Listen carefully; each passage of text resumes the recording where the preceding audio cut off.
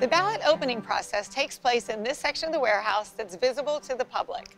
Once the signature on the outside of the voter's return envelope is verified, the ballots are sorted and fed through the sorting machine, which slices the envelope, allowing staff to separate the envelope from the ballot. Afterwards, our opening team begins the opening process. We recently purchased 12 OPEX ballot opening machines.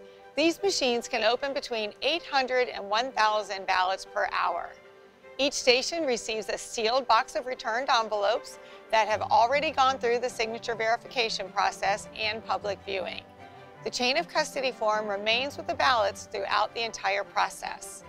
Each team member records their name and verifies precinct information and seal numbers on the chain of custody log before they begin opening. The secrecy sleeves and ballots are removed from the envelopes, and the beginning and ending ballot counts are logged on the chain of custody form to ensure that they match. This ensures proper chain of custody and accuracy. The chain of custody document travels with the ballots to the tabulation portion of the warehouse. An important process also taking place here is ballot duplication. These are ballots that have been damaged or faxed in from overseas military voters. The duplication process is open to the public and displayed on monitors throughout the duplicating process.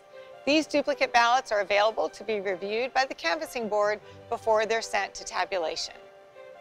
In our next video, we'll follow the ballots as they go through the tabulation center.